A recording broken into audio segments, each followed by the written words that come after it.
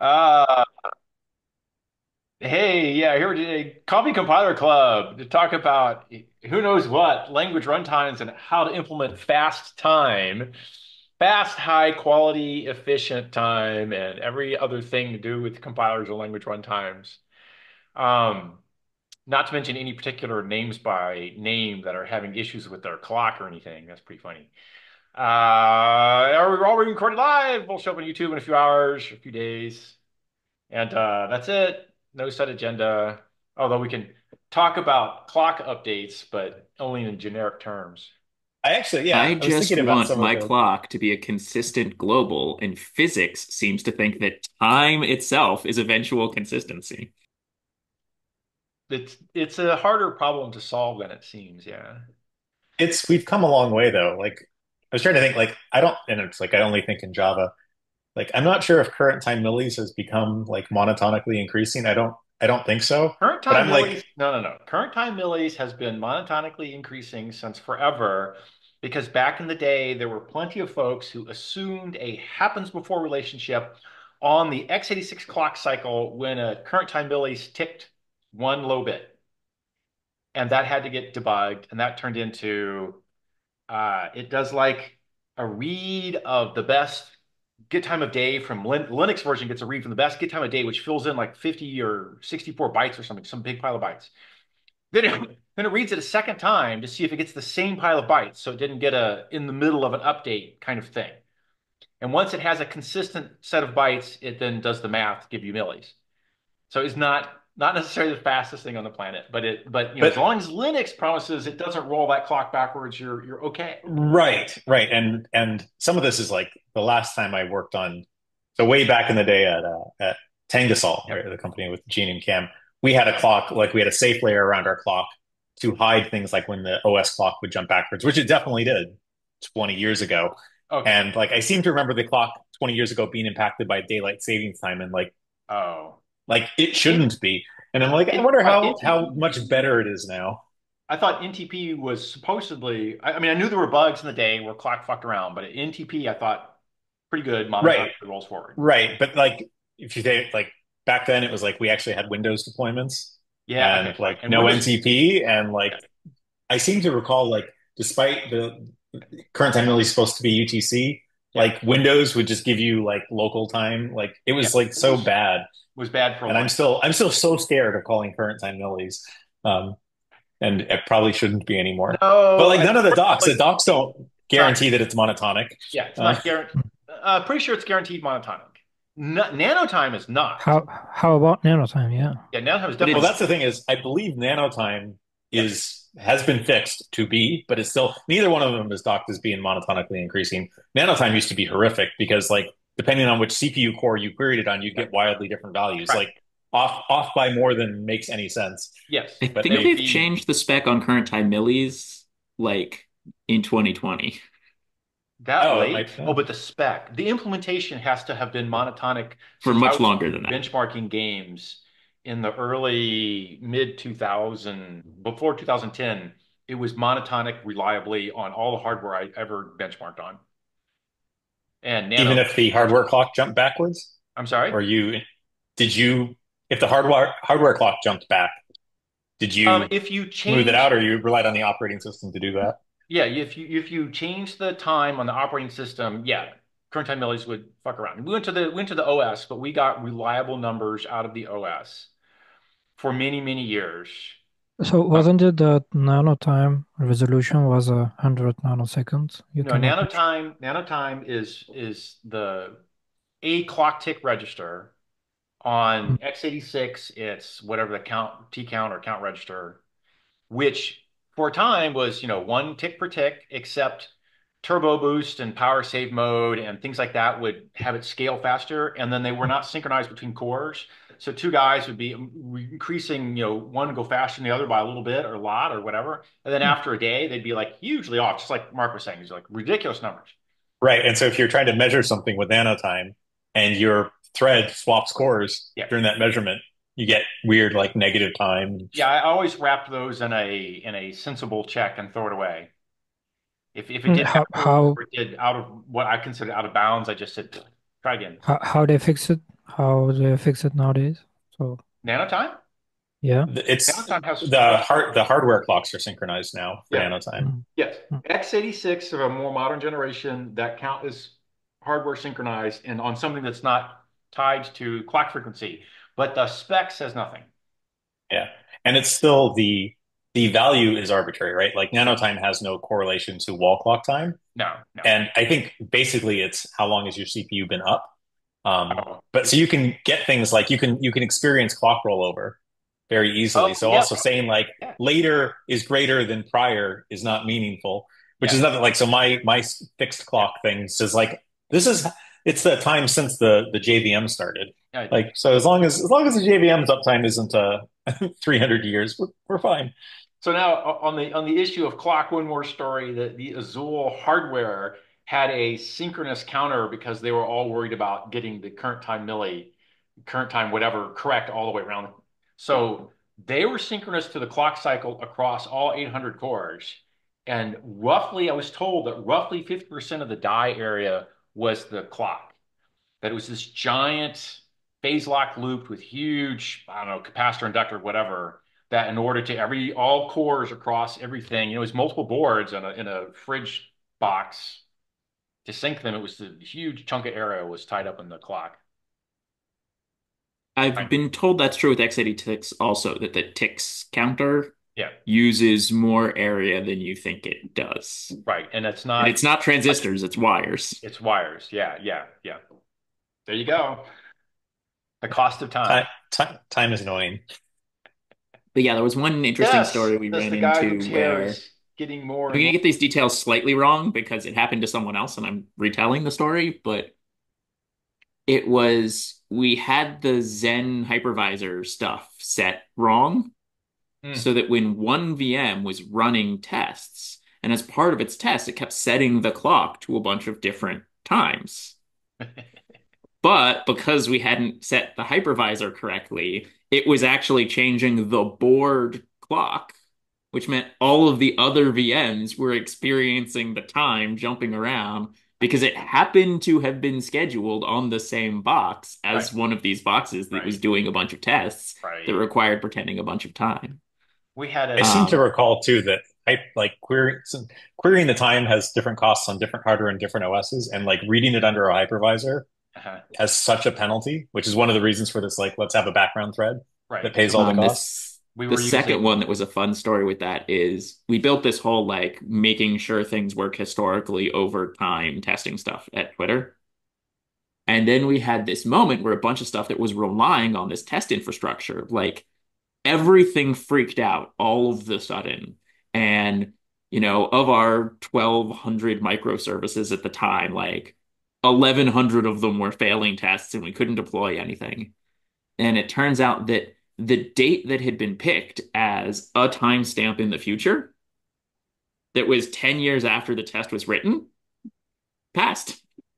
there you go. And suddenly the whole testing infrastructure failed out because get timestamp future was now returning a timestamp that was in the past. I had a URL test like that tested for some invalid URL, which was like, www, this URL will never exist.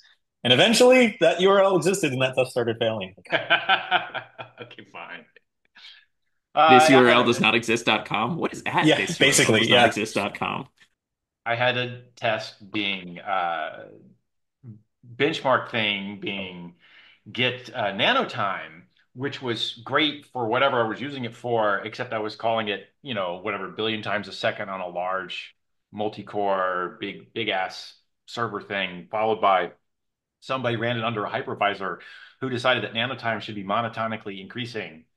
And the cost to get nanotime was 100x larger than it had been. And so my billion times a second became 100 billion cost a second. And that was, a big fraction of the benchmark. It's like, oops, we slowed down by 10x on a hypervisor. What the hell? Yep. Fine. All right. Now I have two Levos, neither one of which can talk. Excellent. This URL does not exist.com does in fact resolve. Yes. Hence, Somebody hence the probably test started breaking. honeypots all your possible URLs, and if they exist, they go and log them, and then they see if that you want to buy it back from them. I forget what alternate fake URL I put in. Like, It like I hasn't think shown I up put my yet. name in it or something too. There Like you go. There you go. Yeah, I tried to get my name, which I thought was pretty unique, and somebody had already grabbed my name. So I have I was very variations. happy to be like early adopter of Gmail and get my name before anyone else There you got my go. name. There you go. Uh, I was so mad. Gmail came out on April 1st. On May 1st, I was making my account. 1 month later, and my name was gone. It's like, Here we go. Oh, this person's not existed. That could go into the links. We could all chase that link and see what it says. It might not be safe for work, though. I don't know. So it's fine. Okay, Uh, changing gears. yeah. What about chapter 16 constructors? I I threw it found in it simple. constructors. I'm very happy, very proud of my constructors. Mm. I don't know if I should be, but I am. Let me let me figure out a good sharing here. How about this guy? How about this guy? Da da da da da. No. New view. God, why did I hide these things? So ridiculous. View. Current view 150. How about we shrink a little? Is this like reasonable? I don't know if this is what you want to see. This is me finding fuzzer test cases. So new and improved in chapter 16 here is bang for final fields, multi-assignments, multi-declarations. So X is final and Y is not. And constructors. Here is a sample. Here's a declaration. X is a final field. Here's a new X. He has a constructor where he assigns X. Here's another constructor where X gets an initial default value, but it's just overridden in the constructor, and that's fine. That's point. Here is a little more exciting. This is a leftover test from chapter 13. I make a linked list of I's where it has a nullable next field. And then here in the constructor, I set the next to the old head and I to whatever the argument and decrement and run in a loop. And it builds a linked list of length n. But the constructor body can run any amount of code that you like. And if you assign the field variables, you do. And if you're a field variable that's final or has to be not null, you must get assigned. And otherwise, you can put anything you want in the constructor body. It's just like a Java or C++ constructor, except it's not in a constructor named function. It's just like in Java, you put the constructor as field initializers scattered around. Arbitrary expressions can be put in the constructor. Arbitrary expressions, I don't have a fun example lying around. Uh, where did arg come from? where did what? Oh, You arg is seem the to be using a default. variable arg that didn't get defined Yeah, anywhere. you can imagine that this entire thing is always wrapped in this. I'm running main here. It takes an int named arg. At some point, it will have a string array instead, but the whole expression here is basically wrapped in main. Does that make sense?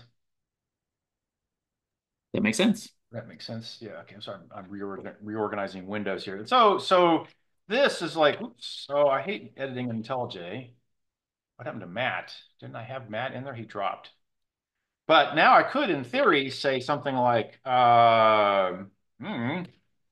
this is me doing live demos. So, while arg is less than 10, you know, I is equal to I plus arg. We'll just, I'm just making up junk code here. Like this should all just work. Or you could do this. Or you could do, I mean, you could count primes or whatever you want to do here. So in theory, this compiles. Of course, it will fail the test because the output will be wrong. And he says, no, I had an error. Look at that. Well, I don't want to debug it now. on the constructor. Ah, well, you go. So So in theory, so that should work, but I found myself a new test case. So there you go. yeah. What do you need to add in order to support constructors from the previous chapters? Is there something new or Yeah, but it's nothing hugely new. That was the fun part. It was actually quite modest. Um, the big piece is parse block.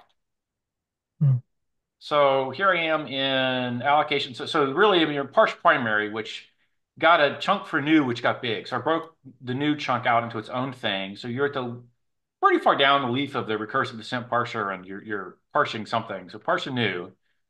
This is before I'm expecting new of a type of an array. That's from chapter 15 is all good. You have to do something I can do a new on. You can't do a new float. Here I get the initial default initializers because you can have non-trivial default initializers, which are necessary if you have final fields you want to set in the beginning of time. You can do that. Then I look for a constructor, and if I have one, I call parse block. That's the new thing. So I make a scope and I parse the block. Now that I have a scope, I have to go walk the scope and grab, that's going to be having a new struct here. And then if I had a constructor, I'd pop my scope. So new struct is like, hey, I walked the scope, I look for fields, and I initialize all your fields. So mostly what used to be here was nothing. You were not allowed to do anything, and you had to initialize all your fields afterwards. But what really it meant was I couldn't have either final fields or the driver of this was I couldn't have non-zero, non-null fields. So if I wanted to have a not null thing, it was always initialized to null, which is, bad for a not null thing. And then you had to set it, and you're only allowed to set it to not null. That's great. But with complicated enough expressions, you could basically escape the not null object with a not null field out when I wouldn't be aware that it was not null. And then you could grab things out of it and I hit test cases that would blow up in like the evaluator where I'm on purpose by design. You're not supposed to throw null pointer exceptions in this language. You hmm. cannot make a null pointer exception happen in a valid program. So do we have a default constructor, an empty Yeah. constructor Yeah, like the in empty Java? constructor just fills you with null or zero. Hmm. It just okay. Yeah, yeah. So this is a declaration. Um, I didn't do an empty constructor in this example. Here's Can an I empty provide constructor. a function that will generate the default, or the default just has to be an instance of that value at compile time? I'm sorry, like you're talking about here. If I you have give a it a thing that's default not value. nullable, I would like to instantiate a struct with a not nullable int in it. Okay, not I can't do it with ints. I can do it with pointers, right? Sure. So I have to have this. So if I get rid of the question mark, I have to But if it's a assign. pointer, then isn't it inherently nullable? No, only if the question mark's on it. Okay. If It I do has to be this, it's not initial. nullable. And I Hmm. must initialize it here in the declaration or here in the new with a value that is not null. Hmm. And always This is a cyclic reference with a not null. I can't make an initial value, so this program never compiles because you can't make an initial not nullable. There's no saving that one.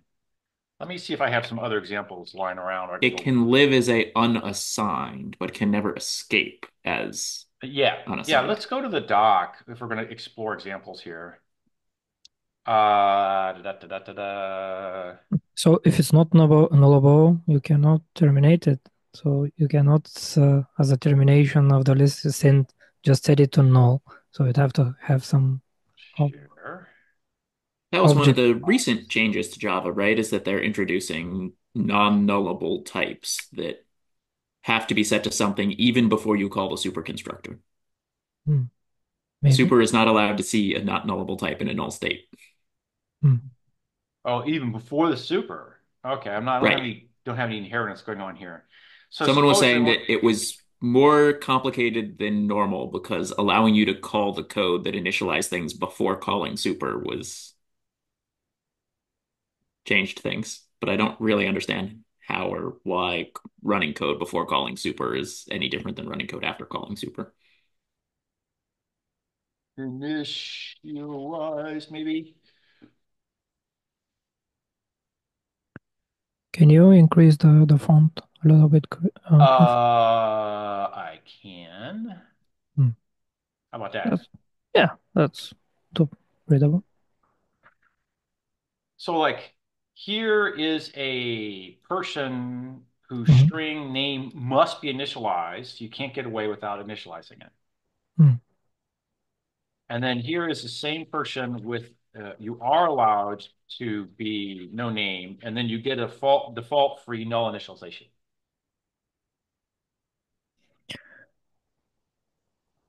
Hmm. And So then if it's a nullable, and when okay, if it's a nullable, when you say new person, the name would be automatically initialized to null. Or if it's nullable, if you don't assign anything, it gets initialized to null. Yeah. hmm. In the constructor body, you can do whatever you want with the fields, Hmm. finals. Yeah, because you have to say new person. Yeah. And then on the first example, that is correct. That is the same as with and without the params. So this is functionally identical to, oops, where'd my cursor go here? How about now? This is not, it's not VS Code. It's not And index. because it's named arguments, you can just leave out whatever. Yeah, They're so not so positional both arguments. these are both an error on the original person because no parens or no curlies is amounts to no fields. So there's no curlies is a shortcut for having curlies with nothing in it, right? Mhm. And under this person, you have to have a name assigned. Must assign a name. And then you could have another class that's like anonymous person that may or may not have a name. Yes, that's a better example than what I had done here. Yes. Well, you had just redefined a person. I think it's worth giving it a separate name for Yeah. example purposes. So a non-person may not have a name. Yeah, yeah, yeah. And then you can have final fields on them, which,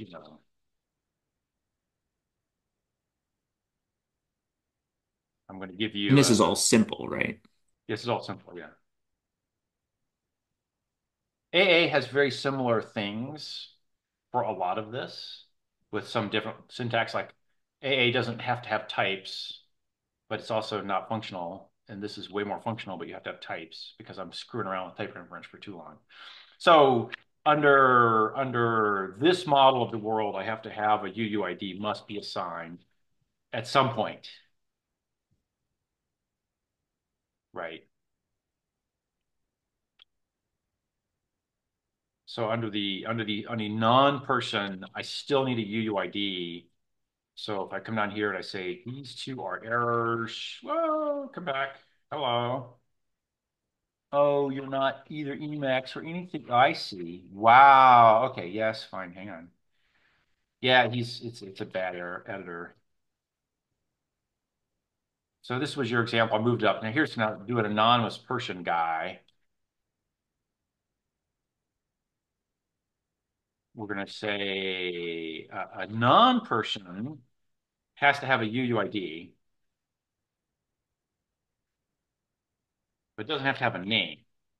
So that one's okay because I have a name, and I can also add a name, and then I can claim, if I fail the above, it's an error.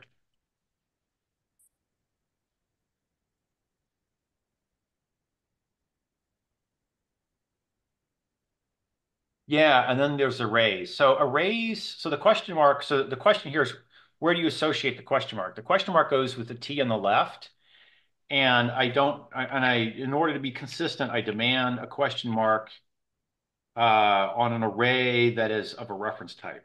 So this is valid, uh, but person like this invalid because the array is full of nulls.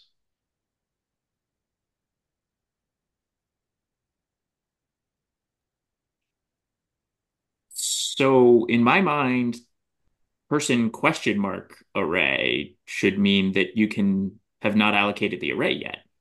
No, that's the next Why is one. it an array of nullables rather than a Yeah, nullable of that's array? that's that's the That's the C++ const, this, that, and the other. Where's the pointer go? Const star, const star, const. Where's the const? Where's the pointer? So the question mark is after the whole type.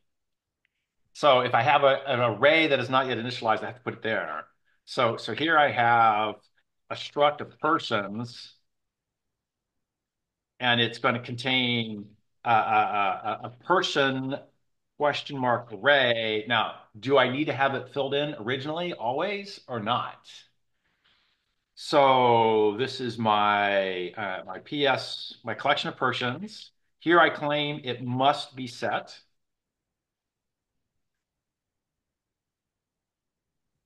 versus a question mark person, which is I lazily fill it in. Right. So the other version of that is,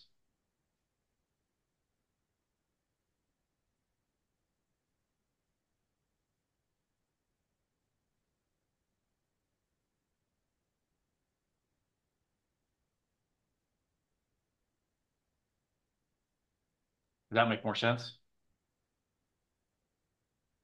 Yeah.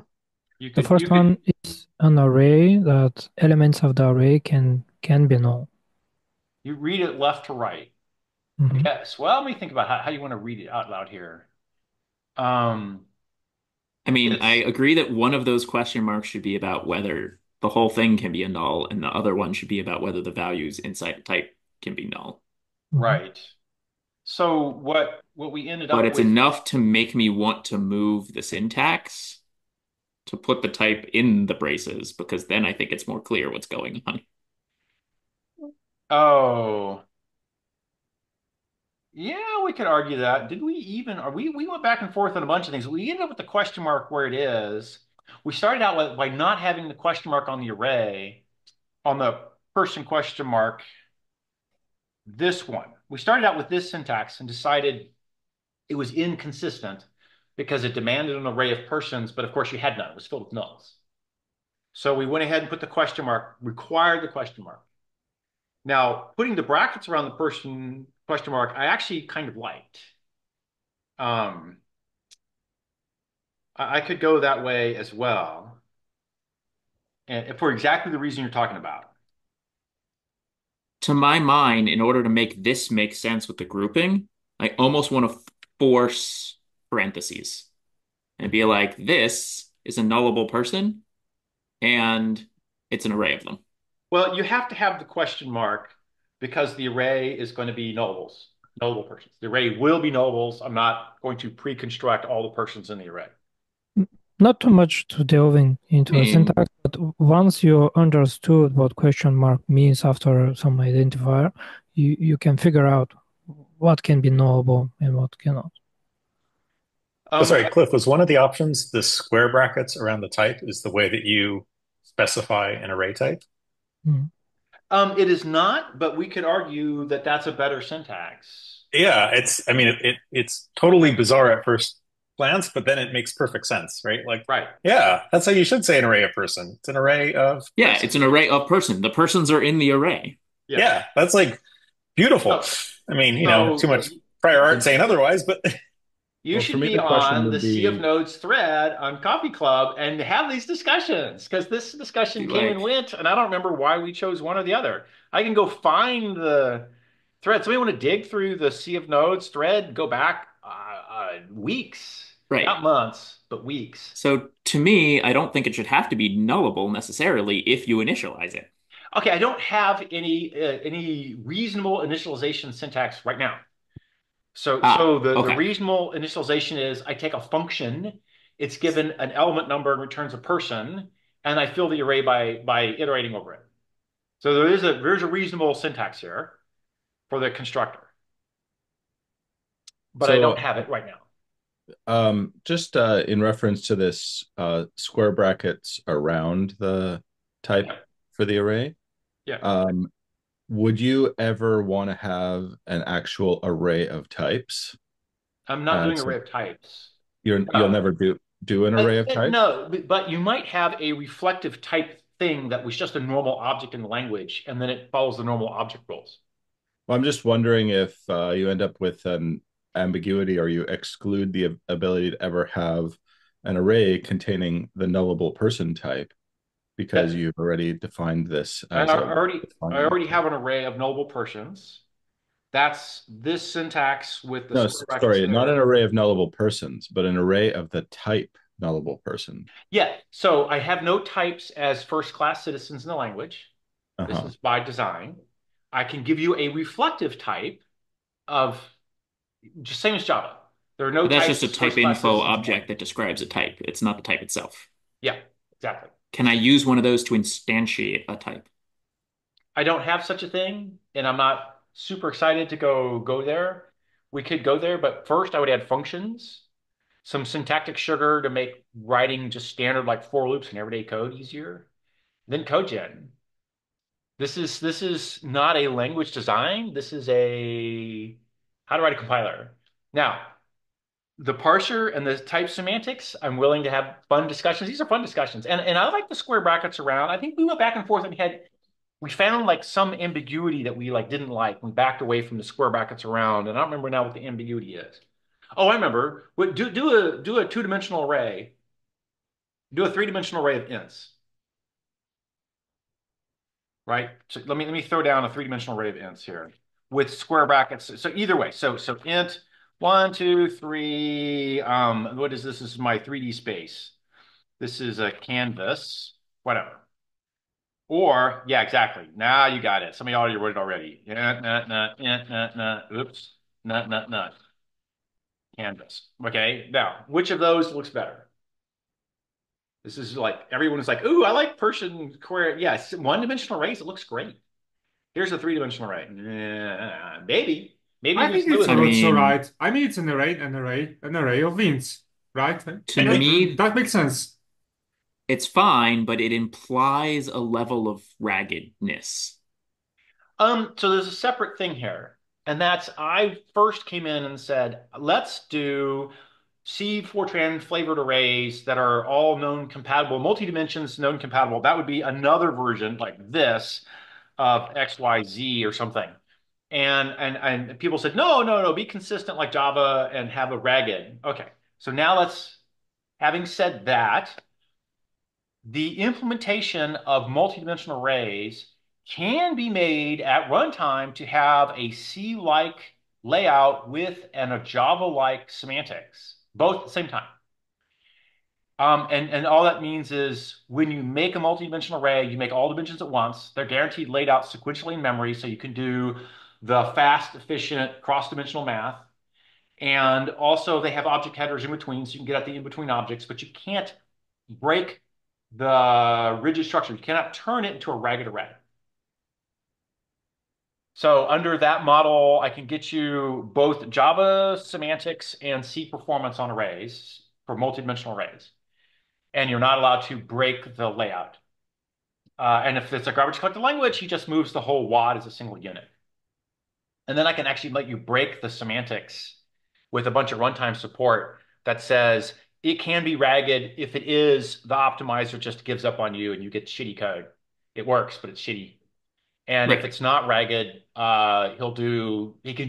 is allowed to do register tiling and register blocking and all cache blocking, do all the fancy shit for high speed multidimensional arrays. So Right. there The is a as way if to do rule that. always applies. I would say on the top one, I have expressed something ragged. And on my second one, where I say, no, no, I want my array, but I specifically want my array to be 3 by 3 by 3. Um, I need a Now, length. yeah, go turn it into No, one no, no, block no. of single allocation. I need a length that's an arbitrary expression. So a 3 by 3 by 3 give this is not high. So the type first, make a new. So you've tried to do an allocation as well. So let's make a new of this triple array. Now, where do I put the length? That's the type. So the other form of types of news is always new type, Yeah, and that's it's what I was doing with the semicolon syntax. yeah, yeah, okay, fine. My So this would length be is, in this case, 3. I need a new in front. My new is my keyword that says you're not declaring a new type, you're allocating a new object of a specific type.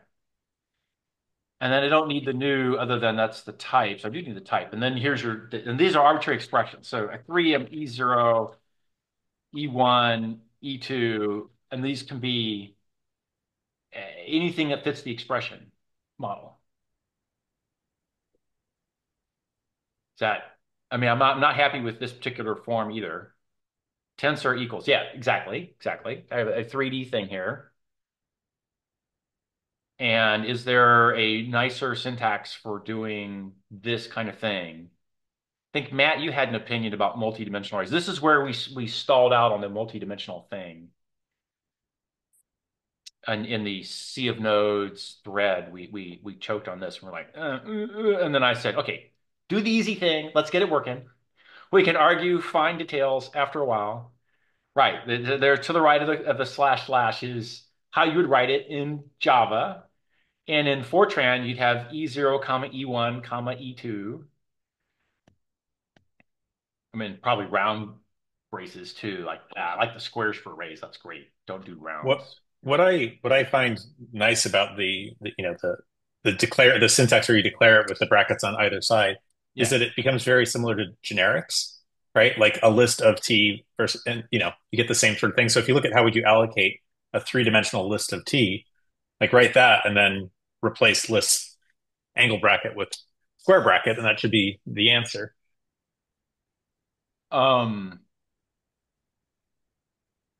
you mean, well, Like if we wrote, I mean, like if we wrote it in Java, right? If we were going to create a three-dimensional array list,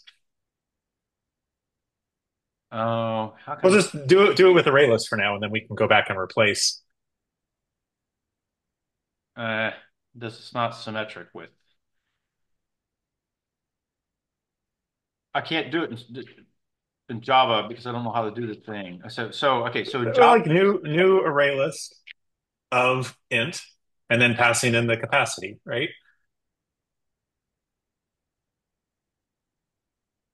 you know, multidimensional. So that would Right. So be. now would be another surround that entire, yeah, exactly. But Yeah, where's And it's an then array and list then of one an array more. list of an array list of an int. So That actually thinking out loud now, I would have oh, expected to do this in a comma, with a comma inside the angle brackets, and do it in a comma inside the square brackets too. So if somebody else like write this? Because I don't know what you're if saying. if you take the first syntax, when you have bracket bracket bracket int, Yes. the first line, Yeah. yeah, duplicate this line, and inside the square brackets when you have an int, inside the square brackets when Yeah. you have an int, just type keep the int. No, don't remove Fine. the Somebody else is brackets. editing at me too, so I'm stopping so let only Oh, one person edit that line at a time. yeah, that's kind of what I was thinking of. Yeah, maybe you don't even need separate brackets. I liked having the three brackets on the new to match the type. Like up to now, after I say new, I put a type in. It's a standard type parse. Just give me a type. Except for arrays where I eat the whole type except for the last dimension where I take a square bracket and length. So let me show you the while you're doing while someone's editing here, I'll show you what goes on with simple for arrays, which I'll right. do up here. But in my mind, this syntax implies dense. This syntax implies ragged. When I see this, I think I've got a list of lists of lists of ints. When I see this, I think I'm doing only math and no pointer lookups to find the thing that is at the index. Now, the as if rule applies. You could certainly implement either in the other way, but Well, this gets into a whole different a different multi-dimensional array syntax that doesn't have three square brackets for a 3D array. It's like more like a Fortran style where you start listing dimensions and then you list your expressions for filling in. So I wrote above how you get the parse semantics for three-dimensional arrays in simple right now. I get a two-dimensional type and then I parse the extra dimension. Um, but to get a Fortran style, and oh geez, this must be Aaron. Aaron, your spelling is more atrocious than anyone else. Mine's bad, but yours is worse. Um, and it's something like this. I mean, Fortran wouldn't do it that way, but they'd say you had to start with the capital I or something to be an int. But somewhere you put an int followed by commas. So I would say more an array style that was three-dimensional. So that's the number of dimensions. No, I was do commas, so you can't have dynamic dimension counts. Misspelling's very creative. Every time I filled Yes, out one of those anonymous manager surveys things, the manager talked to me about it afterward and was like, "Ah, I noticed you said this." that your spelling is creative. Hmm? That It you're. just meant that anonymous feedback was not a thing. Oh, gotcha. Uh-huh. Because I would fill out the the anonymous survey, and like 2 days later, they'd be like, "So I was reading your anonymous feedback, and I was uh thinking." yeah, 'cause you have a unique writing style. You were found out by your unique writing style. Excellent. So there is a Fortran style. Um, so this is where we bogged down and simple, and I backed off and I said, all right, it's going to be Java style. How you write it? Fine, done. But putting the brackets with the person question mark inside the brackets looked darn pretty on one dimension. I think I like the version with the commas all inside the brackets. I'm not even sure if semicolon is needed, to be honest, because you kind of gonna see that it's a different type of expression anyway. The semicolon? Yeah, Oh, I'm not sure if it's needed, is what I'm saying. So uh, just put the types and the values of the dimensions inside the square brackets. I the think this reads the cleanest to me. the two ones say tenths are equal. There's a top one that has semicolons inside. Oh, there is a Fortran style with a semicolon in style. Yeah, Yeah, the yeah, actual yeah. uh-huh. So I I think need this the one is new reads the keyword. cleanest. Let me take this one. Here's one with Yeah, new array of ints with dimensions E0, E1, E2. So you can read it left to right, and it's right, pretty clean. And because you have multiple things with the commas, you don't need multiple square brackets to disambiguate that you have multiple dimensions, because that's kind right. of obvious Yeah, I pull already. commas, right. The Yeah. commas tell me the dimension count. I'm okay with the commas telling me dimension count. That's partial. But you It is also have to smart. remember to include the question marks. Only if you're making a ragged. Okay, so hang on. So in the land of non-ragged, you get a question mark only on the actual final element buried inside. Yeah. In the ragged array version of the world, we can go back to like I'm doing in simple right now, same as Java, exactly same as Java. Hey, this allows ragged.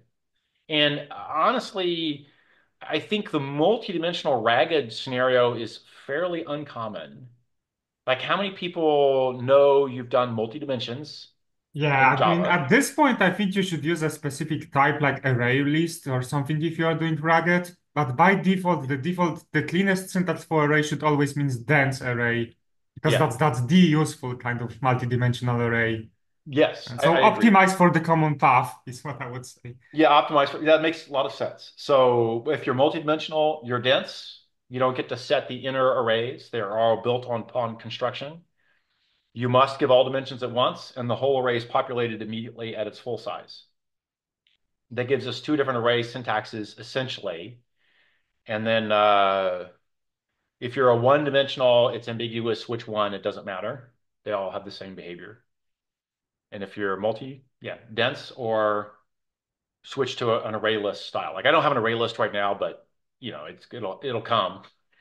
Now that I have constructors on my objects, it's a short jump to I have functions inside the constructor, and oh, the constructor is really a class object. So I'm very close to being a class object.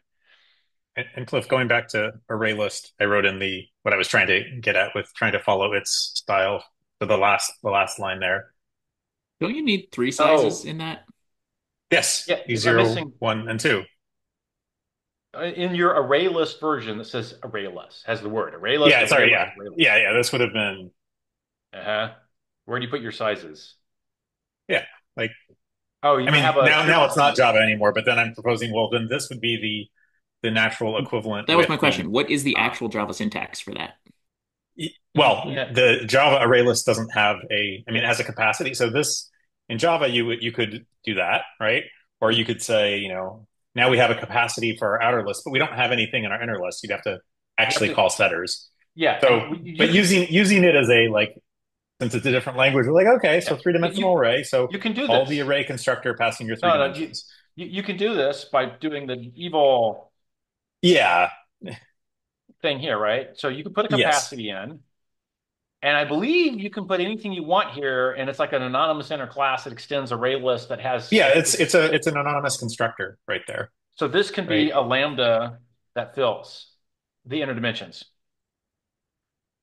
But Yeah. it's like Yeah, it's horrific. But taking that as inspiration, like then look yeah, at the next right. line, right? That's not, I mean, I don't think that's bad. For multi-dimensional arrays, I think it's quite readable. For a one-dimensional array, it'd be a little sad to not put the number in the square brackets, but it's also like kind of wrong to put the number in the square brackets. Well, this what we've come down to in this discussion right now that I kind of like is that we have two different arrays. We have a one-dimensional array where the length goes in the square brackets, but in the type goes in the square brackets. I think. Ooh, that's not going to work on the one-dimensional array either. Oh, crap. And then on the multi-dimensional array, it's just dense by default. You can't do anything. But if you're in the one-dimensional case, you have to say new person bracket length. But the type is bracket person, not person bracket. So I'm back to being, bracket person looks sweet, except I can't allocate one. This would be, I'm going up a block here. I want to make a new array of person, new person question mark array. Where's the length go? After the closing square bracket parenthesis. Yeah, but then I lose, right? You lose the nice syntax of, you know, person question mark bracket length. Yes. Is it I don't know, like what I like about the new like square brackets surrounding the type is that it's The type I is don't know, good. it's clearer, Yeah, right? right. The And type is so like great. I yeah, love. so the and you know, so the I'd worry less about the allocation point than all the places we're going to refer to it. And I don't think the allocation point looks wrong either. It's just we're so used to being able to like just shove the size in the square brackets. But that's honestly weird if you think about it. Like why is that the way when everything else you pass it in as a parameter? Like this one place we treat it very differently. Yeah, I like the version with the comma still actually inside the brackets. Yeah, Inside why with a parenthesis comma. rather than just it's the second parameter? The first Yeah, parameter is the type, the second parameter is the length. No that makes commas sense in to me. parameters. No commas in. No, it's not no commas in types. Like imagine I have an anonymous function syntax, and the type is an array of anonymous functions. I'm building a calculator full of anonymous functions. I have to have an anonymous function syntax, but that probably doesn't have. That won't be ambiguous with the trailing comma, so it's not a problem. Yeah, semicolon would be the other one instead of a comma. But the only weirdness here is that the square bracket has a type followed by an expression in the square brackets. Like the outer square bracket is the right-hand side square bracket is part of the type per se, kind of. Like I don't have a That's where clearly it typed should look expression. like a constructor, right? Like we're calling the constructor for the type, right? We should have it look like a constructor call and have Yeah, then parentheses. you right, then you get into this where the arrays have a And constructor you don't call. need the curly Yeah, brace dot dot dot init stuff, right? Like yeah. Well, the goal of the curly brace dot dot I dot init mean, is also to say oh, if you wanted someday to set the content. I want to fill my Yeah. array. I want to Yeah. allocate and fill right. in one If step. it's not nullable, Yeah. I want to be able to specify either populate the whole array with this one default or do Right. something mathy. There's like in the land of real live HPC coding things where people do multi-dimensional arrays, numerical math, you don't do these initialize the whole array all at once things, hardly ever. You need a space for this working, and you have a space for that source, and you walk these piles of giant datas, and you do Yeah, something I complicated, you mean, fill. Well, usually what constructor I've is seen just is you like, go ahead. usually what I've seen is you logically fill it all with zeros, but you don't actually fill it all with zeros. Yeah, but that's the optimizer's job. You said new, I got a thing full of zeros. Okay, logically. Yeah, Now I the mean, optimizer says, hey, it's a complete stomp. I don't have to pre-zero, whatever you want. Right. constructor for this What array is I'm basically syntactic sugar for mmap call, and you don't Yeah, need to actually have this memory map correspond to physical memory. It's just virtual memory that is logically zero. But that's all it is. right. And then you start filling in when you run right. it. The thing I'm trying to avoid is having a sane default for every type. Some types simply don't have a sane default. What is a reasonable default date? There is no reasonable default date. Like, Current time Millies. 1970. Yes. Start of the Unix epoch, which is zero. There's your default. Ugh. Yeah, but the what is the default person? Is it, Adam? No, right, John Doe. But how old is John Doe? No, never mind. Stop now. He was Um, born January 1st, 1970, so figure yeah, that out. clearly. obviously. This is like, wait, this is completely solvable. All right, and he's unemployed, makes no money. Gotcha, no problem. Yeah. He was also Uh, born just off the coast of Africa at latitude 0, longitude 0. these are all sensible. What are you talking about? Um, I don't know. As it stands right now, there's a constructor syntax and an array syntax, and I could be argued that's a lot more work. Not a lot of work. That's it's another week or two, which I should be putting in no more than one a month.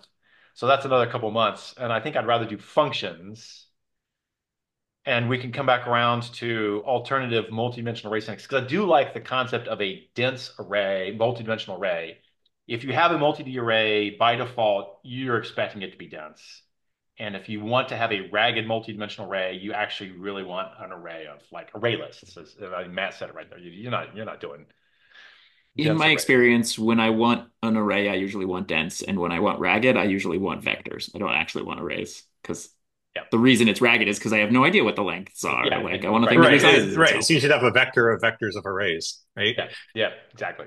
Something along those lines. Okay, so I think If I that's say settled. three-dimensional array, then sure, I probably don't want ragged. But if I say vector of vector of vector of int, then Yeah, I've said what I want. yeah. You've named already that you're ragged, and here's how. That's fine. And they can be question mark vectors or questionable vectors. All right. And now, the next coding session's work will be what is anonymous function syntax. Speaking of byte shading and vectors, there has been an interesting discussion in Swift recently. They're actually proposing fixed size arrays, like suppose array of one dimensions, array of two dimensions, array of three dimensions, right? And someone raised an interesting point that it should actually be called vector, because in math, where the name vector comes from, you have one-dimensional vector, two-dimensional vector, or three-dimensional vector. So vector is the proper name for the fixed size array, I'm and is the dynamically sized array that should be called array. I'm So not kind going of the MATLAB to does opposite of that. C++. The Yeah. MATLAB vectors are dense, and the MATLAB arrays are resizable things. And yeah, I'm not going even to though I'm used to the opposite direct convention in C++, I have to admit it's kind of made sense to me because indeed you don't really have vector that can grow and shrink in its dimensions in like math. Blasphemy. Now you sound like someone who studied math or physics. exactly. I'm looking for principle of least surprise to a student learning compilers. It looks like C, Well, I mean, sounds like but those C. vectors, I don't know. I think I have been introduced to vectors in either middle school or high school, and I think that's relatively standard math. So you learn very early about geometry, and you have a point, right? And then you have to prove something about triangles on that point, and then you introduce vectors. So that's Yeah, but those very math early. people don't even think the equal sign means assignment.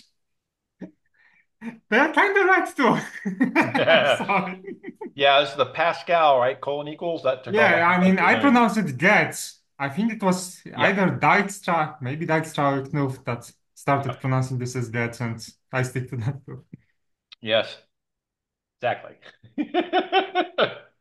X equals X plus 1. Incorrect. That's right. All right. No, we're writing a computer program. We're not writing math. There's an evaluation. There's not a proof.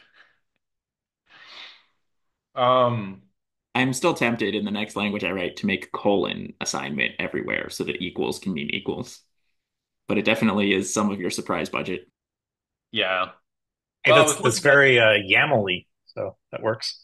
I was looking at colon equals for update and equals for final assignment. which would turn into something closer to quality, but I don't like writing colon equals everywhere. Fine. All right, what else are we doing here? Are we beaten the array syntax horse to death? So my last question that's related to that is, so one way you can do nullable is to be like, there's a none thing, and then there's an actual thing. And the other way you can do options is to be like, an option is really just a list that has a max size of one. I'm gonna shoot all the option people so they quit bugging me. Um, I and I just do like wonder about that, like, should you have vectors that have a max length constraint that you can it, set, and it, then just use lists That as that all the seems like a places where you very have options? Because it's like you like want zero or you're one of a thing, here the way we do so repeated but this that's gets so things. into specialized, right? Like why treat it as a list? I mean, yeah, like it can function that way, but it feels like the wrong type. That's not a good answer. all right. I have this thing about mechanical sympathies, what the hardware does, and therefore that's the default cheap thing, and that's fixed size chunk of memory for an array. If you want to have a variant size thing, you need another field which says I have capacity and I have length. You do use something like that in C++, like in LLVM, you have this type small Yeah, vector yeah, which can be stack allocated up to a given compile time size, yeah. say like 5 elements, and beyond that you automatically allocate switch to the heap. And So that is pretty useful because oftentimes you do have small number of elements, so you can keep it on the stack. what I'm trying to point out here is it's a different type than a square bracket array of Oh yeah, chunk of it's memory. not, I wouldn't propose it as a default. Yeah. Right. So the default type for an array is a dense block of memory with a fixed length that's known by the runtime, which means as a length is going to be just like Java, it's going to be part of the array structure and memory. And then if you want to have a variable size thing, you call it something else and you add another field, which is the in use length versus the max length. And it's a Java array list, but I would use a shorter name than Java array list. There you go. Yeah, that's one of the things that has bugged me in the past is it feels to me like the thing that I want most baked into the syntax of the language is dictionary and list. I, But the thing that I feel like should be most baked into the language is array and struct. So like how do I do with this balance of I want in my syntax to have dictionary and list be the most obvious thing that you reach for, even though those should be implemented in the standard library using struct and array that are actually baked into the language. mm, I feel like what I so want for my syntax and what I want for my language is right. I want dictionary and list to be in the standard library, but also in the syntax. And So I in the want, land of operator overloading, the obvious overload for square brackets and square bracket assign. I do this in AA, but you just do that. We could do this in simple. This is my land of, syntax sugar, and that's dict of key, and that's the square bracket one, and the other one is dict of key equals value, and then the operator here is square bracket, and the operator here is, square bracket assign. These two syntaxes, I claim, could be reasonably done as an operator overloaded and maybe even just fixed for uh, vec as a variable sized array and dictionary. And then you don't get to define the hash or whatever. They have to do something with what it And means to be a dictionary that you get the operator syntax. And you can kind of sidestep the entire dilemma. So Swift, for example, does built-in types like integers and floats as standard library types. And of course, then you have also syntax for integers and floats, but you also have hash tables or dictionaries as standard library types with core language syntax. Right. So you have a So it stand. doesn't have to be a dilemma in a sense. No, well, what I'm saying is I have a standard dictionary and a standard, I'm using the operator overloading. I have a standard dictionary in the language with a standard operator overload for it. I want a custom hash function and a custom equality So how do I make the standard library take a custom equality check and custom hash? Like I can't change the implementation of it. It's going to be bucket lists or open coding or closed addressing or whatever it's going to be. That might be already a thing. Maybe I want to have a custom dictionary that does inline inlines the objects. You know, the billion row challenge.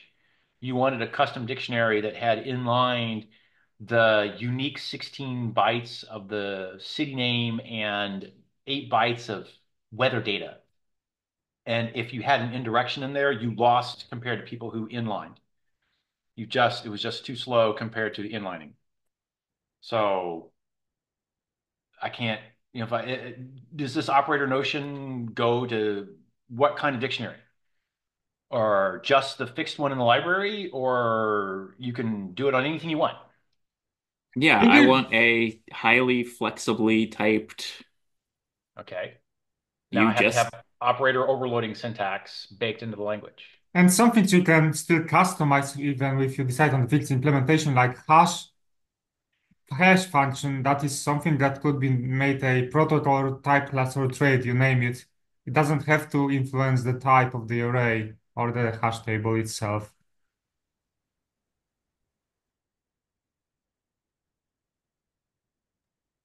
I just don't want to give up on the value and speed of working that I've seen in Python and JavaScript with the ability to just sort of throw down objects and arrays in JavaScript and lists and dicts and Pythons and worry about really pinning down types later.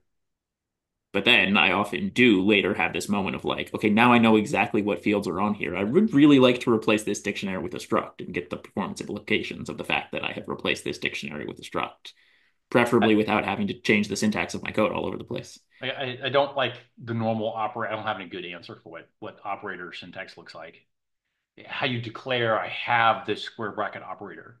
Now, in AA, I worked out how to parse it reliably well and a recursive descent parser. There's a way to parse it reasonably well, parse the using of it. But I want to do declare that this class allows an operator syntax, operator overload syntax, and uh, and you have to declare that. I would demand you have to declare that and have to know that you're using one of these guys. So when I see an operator syntax, I'm going to turn it into a function call of a known name against a known type. Basically, the upper square bracket is the actual name. The AA name puts underscores where you're going to put things that are value. So it puts a underscore. This is the name. It is an anonymous function which takes a dict and a key, and it's going to return me something of type stuff. And then the other one is a triple square equal, oops, square. So that whole wad of 1, 2, 3, 4, 5, 6 characters is parsed as a single identifier in the language. And this is key and a value, and it does an update, whatever update does, and whatever update returns. So here I have a struct foo. He has some implementation internally, which may has a hidden table. I don't know. He has two functions. One is called under bracket. And the other one is, got an equals in it. And those are going to be parsed as infix style instead of, or trifix, whatever the hell the mixed mode, the three-way one is. But I can do that in the parser. I can spot those things and break them out and say, hey, you're actually calling the function this weird name. Okay, foo has such a function. Hey, that's great. That's the call. There you go. Is that a reasonable? And then this lets you define anything you want for a dictionary. And then immediately throw a default one in the library, in the standard library that everyone gets an immediate free dictionary. But you can write your own dictionary, have your own implementation of these things, including resizable vector arrays or whatever, array lists, syntax Certainly laws for value this in that. category. Sorry? And if I pass something in, as long as it was looking for something that matches the dictionary Yeah. trait, like, The dictionary, right. So the dictionary here is of type foo, and it has a key of type whatever. I don't have any generics, right? So whatever foo is a fixed size from to, and it's going to return me a thing of type stuff.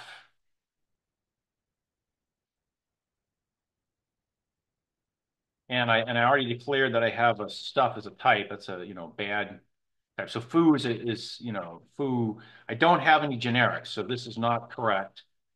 There's a key from foo key to stuff, right? It's all bad names all around. Um, and I'm not ready or thinking about putting generics in simple, but that's an entirely different domain of compiler analysis, type analysis and language spec as composed to just CodeGen. Simple is all about doing CodeGen. So as far as I'm concerned, I want to stall on generics maybe quite some time. So here's an operator overloading syntax, but I don't want to give you a generics for the dictionaries right now, uh, because I don't want to I deal with. mean, Go managed to get pretty far before adding generics. There you go. So what they do for a default dictionary? Did they have one? It went from string to object or object to object. They I have mean, a they did map have, type. yeah, they had generics, but just for maps. It was like built in. That was a special case, but they didn't have user definable generics. Gotcha. Gotcha. Okay. Yeah. I mean, I could go there too for the same reason. I just don't want to deal with it right now, given the amount of time we Yeah, put on this effort, that might be worth copying to just be like, look, map and list are part of the language. just to Dict make and, life dict and easier. list are part of the language. Well, first I want to get CodeGen before I get super fancy, and then I have to have code, and somebody has to write code in simple and care. So there has to be a code generator that does something. If I actually produce like a exe, maybe I grab Yasser's thing and linker and get an exe out. Then we can go to Godbolt on the web and have it, puke out, run simple and puke out the binary. You can go compare what Clang versus simple does for writing some pieces of code that are sensible. But you have to actually write the code. Yeah, I claim simple's not ready for writing code yet. So I don't have very many code samples. And then that means I don't need dictionaries and I don't need generics. Ye old catch 22. And that was always my test to a language was print a standard out, draw a pixel to the screen, send a packet. Yeah. No, that's a good set of things. Draw a pixel screen. There you go. It's That's what I want to appropriate. see to know that you have a reasonable standard library is that Yeah. I can And print a standard out, I mid-canvas. can draw a pixel to the screen, and I can send a packet. Go make Mandelbrot's spin around on the screen for a while. See what they look like. Yeah.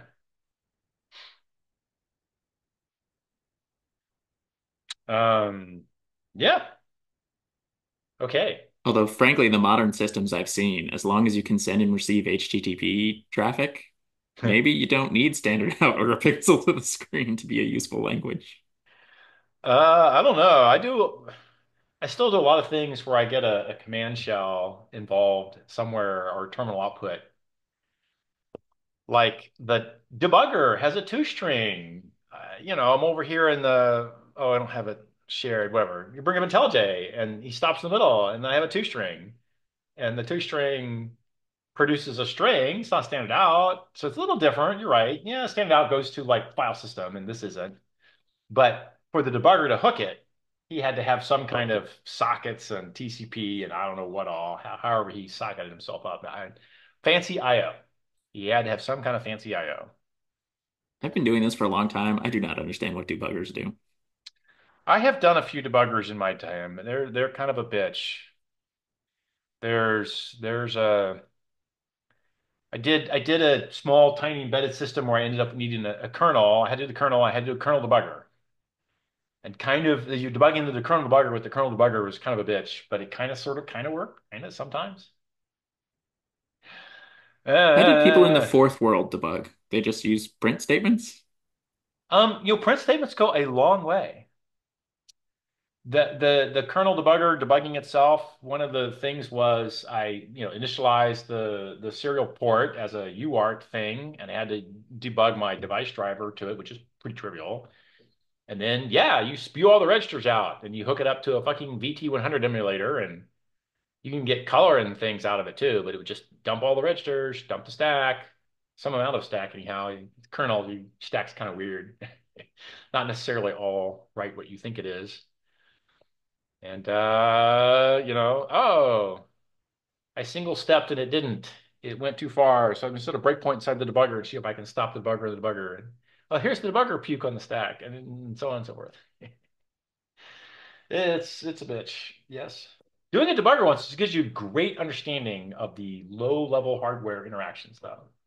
It's worth it in your life if you ever do anything with these kind of systems to stop and go right. Get some little tiny Android, not Android, what's the littlest thing, Arduino or something, Raspberry Pi. Go write a debugger. Not even a kernel debugger, just go write a debugger. Worth it. Learn shit. Because that's the mode your compiler gets to work at. You're just talking about Java runtimes. It flips the stack rewriting. Well, your stack rewriting, same crap the debugger's doing. You're looking at. So I posted the syntax used in Swift. So it's just a column separating the type. So it's pretty much, it looks like a built-in type dictionary. You can have like a dictionary from int to string or a dictionary from string to string. And that in turn is implemented in the standard library. So you can kind of have both So lightweight this syntax and implementation in the standard library. so this string colon string is a known special parse syntax that gets you a dictionary Yep, with hashes, the guy on the left, and keys, whatever his default hash and key is, and whatever the thing on the right is the payload. yep. Okay. And is it concurrent? It's not embedded. It's totally generic. So it's not an embedded system. It's not an embedded dictionary. It's going to be pointers and dereferences, which is fine. It's a great until I get specialized super high performance cases. This kind of thing is a easy thing. Now that does mean that you have reserved some funny syntax, which you have to live with for all time, like our array syntaxes from before. One of the things, by the way, going on here before is I have the new keyword. I don't actually need it right now, but if we change the array syntax too much, I do because I parse a type right now. And I can just say I'm looking for a type or I'm looking for a valid variable name. But also if you go to the Swift collections, so this is a new library they introduced, right? And if you scroll down until you see ordered dictionary, it's ordered set right here. So you see you can still introduce something new, and you just need to know that the key type conforms to the hashable protocol. So the key will provide some function that knows how to hash it. So you can still customize it. And the syntax, I think, still it's relatively lightweight for a newly added type. And again, this is a new library that was not existing in the core language, but it kind of works out. So order dictionary, And this is inferred to be from int to string. right? Because the elements are doing it. I don't have any type reference going on in simple right now, which is fine. Yeah, and to be Um, fair, Swift type inference is non-trivial. That is one of the things that contributes to right. the Well, as soon compile as you time. right, yeah, as soon as you have good type reference, you can do all kinds of other things. You can get away with all kinds of shortcuts. So, and then the other thing is that these things have a known order. They have a compare to in Java. They have an equality in Java, and they have a hash, which they do for ints and strings. Obviously, all these things are. But you have to demand that the left-hand side have be orderable, hashable, comparable, or equalitable, or whatever you want to call it, which is fine. Yeah, sure. But all he did here was he said, I made a type. So if I put a type name down, that's a new. In simple, I could do that right now. If I see a type name, it's a new.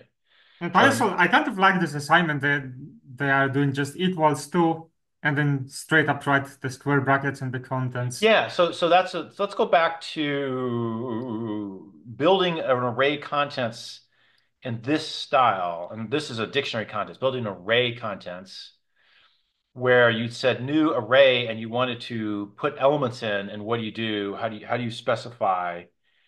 Where I guess we start a whole new section here. I So mean, doing ints to make life easier to begin with. int array, some i's is a new int of here's a length. That's one of them. Somebody gonna clone me an empty section. I'll go into a new section here. Yeah, thank you. And the other question is this is where your ambiguity comes from, right? Equals new int array, and oh, but now I wanted to do something. I don't know. Where do I get where do I get my elements in here? Let me do more inventive elements. So what's the right syntax for initializing on the spot that lets me get rid of new? It'd be nice to get rid of new. I'm very close to getting rid of new. It's not required. C So language has an interesting choice. I mean, relatively new C, like C99.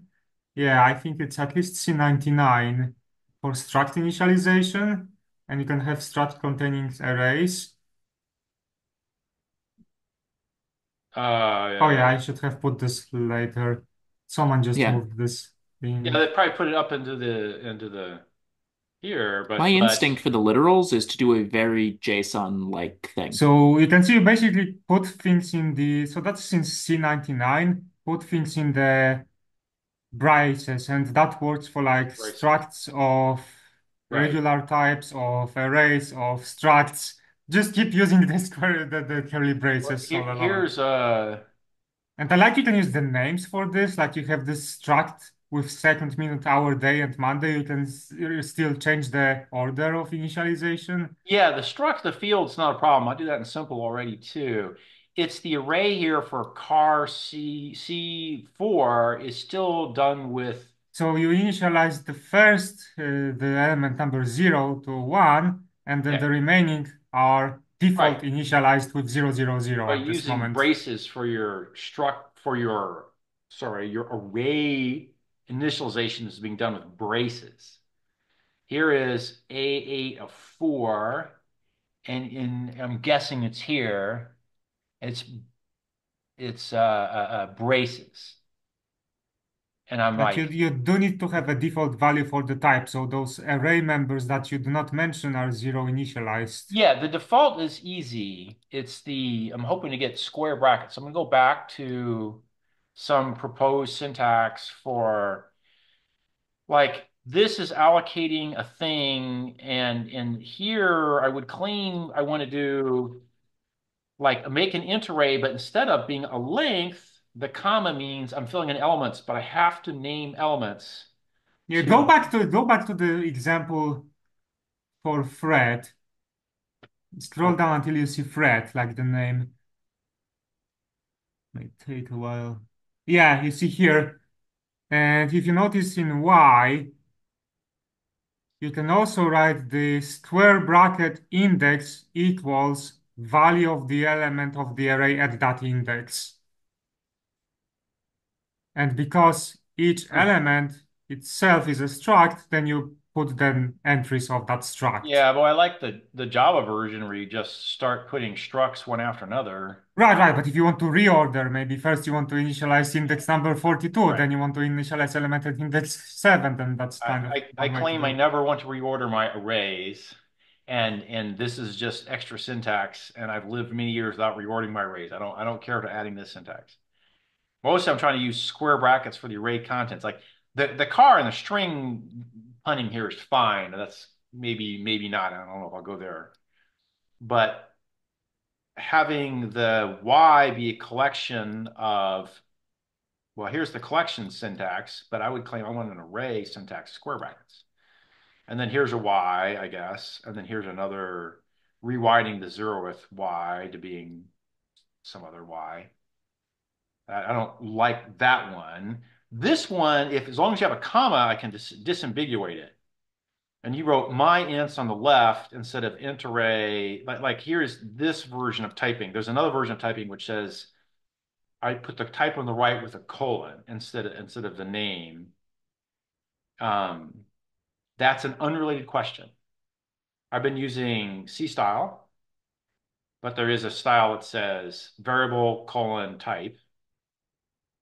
And then I'm looking for an array constructor syntax. So like I could demand that you could do inline array construction, but it immediately requires a comma, and I have to be able to deduce the type of this expression to be the type of the array. That's probably dangerous. I probably can't do that. Like right now, I have a notion of persons and person Right. arrays. So if you want to have a JSON-like structure on the right-hand side, Oh, I don't and know you that I, know the type on the left-hand side, my PS. I've got my person that's got a name and a user ID and a list of phone numbers. Well, on the right side, I can just have a person in square brackets because I know that it's a person. I don't need you to tell me the type again. And because the person's name field I know is a string, I can just put a string Are literal there. you And because the person's phone numbers are is you a list typing? of You're strings, you're not typing, you're talking out loud. I'm not typing. Oh, okay, so I missed your example. I was writing an example of here's an array that I possibly could tell you was a not null array of persons. So without reference to what the type is on the left, what is the type of this expression? Is it allow a null or not? Well, it doesn't have one at the moment. That one does. Uh, maybe I could tell you it's a not null array. So that was my sorting out. What level type inference do I need to be able to pick out the syntax, which starts with a square bracket, finds a comma in the middle, and therefore declares that instead of a length, it's an element of an array, and I'm going to finish out the array as starting. Like I would parse the square bracket, parse an arbitrary expression. It's not an integer expression, and it has a comma. Well, it has a comma, therefore it's an array of things. Start with a not null is not, I wouldn't start with a null or not because you can have nulls in the middle or not. If I need to allow nulls in this array, I don't know how to do that unless I threw one in. If I have no nulls in here, I might default you and say it can't ever be null. Suck it up, buttercup. Followed by that's the type of the expression, but the array itself would have to be assigned to a not null variable. That's an interesting one. Right now, I don't have this choice for arrays themselves to say they can or can't allow a null. Because if you want to take an array that has no nulls in it, and you want to say it can never have a null, and then I assign it to a left-hand side variable which allows a nullable array, I have to change the type of the array, the original array, or I have to error you out and say you can't do that because you'll lose precision, and I have Or an you could say array. whether it's on the left or whether it's on the right. You have to give me a type. Yeah, so on the right, I For don't have a type. simple, you're requiring people to type the types, right?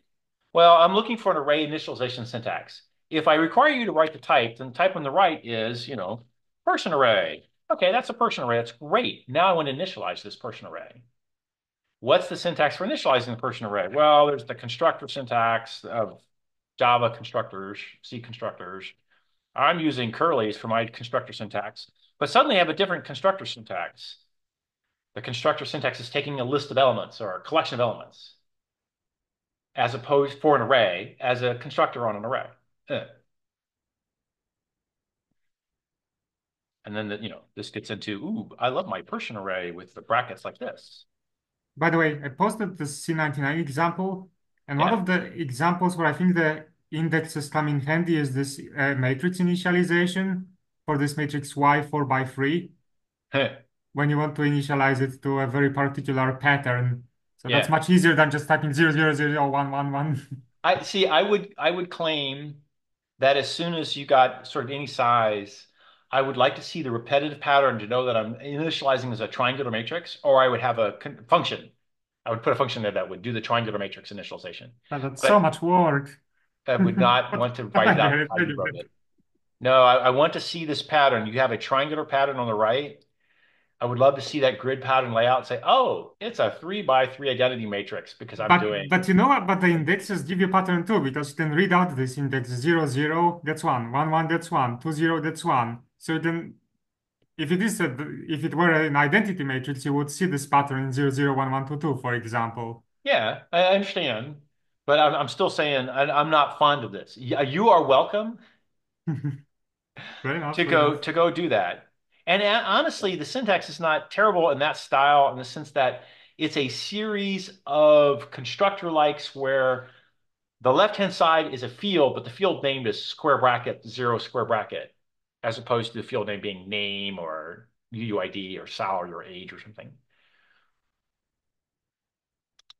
Right. And It's then you kind have of useful for a the E left enumerations somewhere. because enumerations could be reordered, so you could add some new Yeah. enumerator or take it out. Then it's also nice to have. Yeah. It's The enum one has a more appeal to me.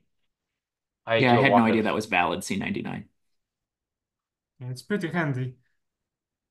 I certainly do a lot of things where I have large enums. They have holes in them as well, and I do an array lookup of them, and I want to initialize the ones I have, and the holes can be holes, and I don't care what's in the hole. Although I'm not sure that's more readable than just the for loop that sets the diagonals, Uh-huh. That's what I'm thinking. The which for is loop setting clear what it's diagonals is doing. pretty obvious. Yeah.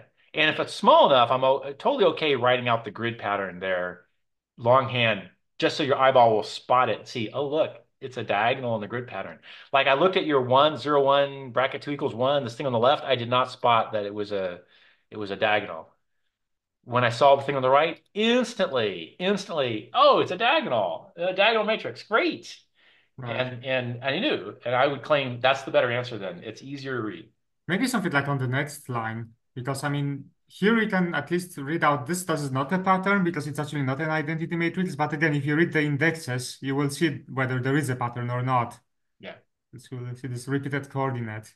It's not, yeah, fine. Given the variable named y, you could write that initializer just in C code right after y array of 4 by 3, semicolon, y00 = 1, y11 = 1, y20 = 1. I mean, pretty easy to just put a y in front of the assignment and then it's valid syntax and all you saved was writing the array name. Eh, don't use giant array names. Just write it longhand. All right, I don't agree with every C99, not too surprising. Yeah, yeah. You know, we gets there, but that's like more syntax for syntax sakes. I don't want it. I'm still trying to figure out if I can get away with square brackets for type in the middle, one-dimensional array, and you're initialized where the In this length is somewhere. syntax, if you have already typed the square bracket person square bracket, then I think it is not a major type inference thing to just elide the person in the initializer list, right? It Right, would be like a lot simple naive local type inference. It's not like a major type inference algorithm at this point. right, Just like Cliff, comma Aaron. right. No, I get you. Not even sure if you need a well, unless you want to use the names, right? Well, right. So I actually right now I do in my constructors I do need the name equals. Right. Well, Yeah, that's name fairly colons. readable. That's fairly Yeah, it readable. is. Yeah, it's fine. So I was shortcutting. I don't have a constructor that takes a string directly without, I have a field equals value constructor syntax. Right, so here you have two sets of square brackets, one to give the type and one to initialize. And maybe that's fine. Yeah, I kind of like it. There's a theory on that one. So there's the multi-dimensional Like, as theory of long as you know the type, I feel like you can just give JSON likes objects on the other side. okay, so here is hang on, not. So I want to make an XY. I want to pre-initialize it. And it's going to be 1 comma 0 comma 0 comma 1, and the first this is the first thing is the type, therefore I'm building a constructor. Now I have a type constructor, and that is for an array is a nested pile of square brackets of the correct depth bottomed out as the type of the Right. array. All of your arrays get described by a list literal. All of your structs get described by a object literal. Yeah, the thing I don't have here is how do I do the same thing where I want to give you a length and I want to make a 99 by 99, kind of thing, but that's ambiguous for certain array shapes. I think that's ambiguous. Certainly not easy to read per se.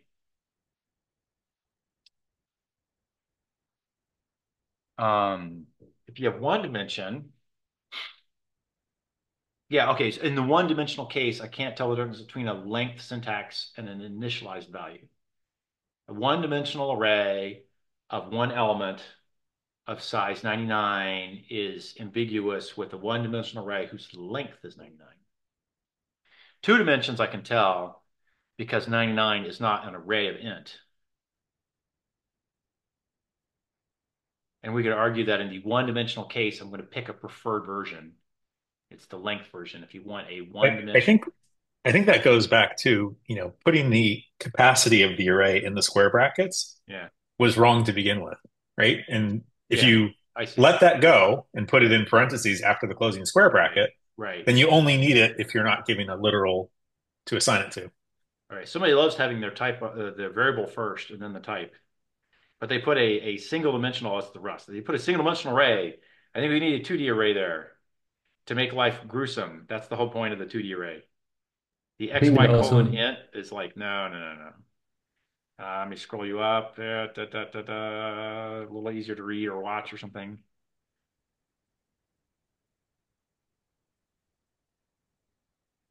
And then if somebody says initialize you all to zeros, like if you, and I mean, you were asking about like how do you distinguish between length and the default value that you initialize something to, and that's like one syntax. well, So it's a single, right. So the default value, as soon as you're beyond one element, the default value is either a list of them, you give them all, you name them, that's it, or it's just zero. You don't need a default value. I need a way to distinguish. So in the syntax I wrote there with bracket, bracket, int, xy, bracket, bracket, I was looking for a way to distinguish an initializer where I list all the elements versus just a length. And what Mark is saying, give up on length ah, and square brackets and use constructor syntax, whatever constructor syntax is. So let me go write my own example the third time with the constructor syntax, which is something like, brackets here. And that's the length, except that on a 2D guy, I don't know what the hell that means. So then arrays get two different constructor syntaxes, one where you list elements and the squares align up with the dimensions.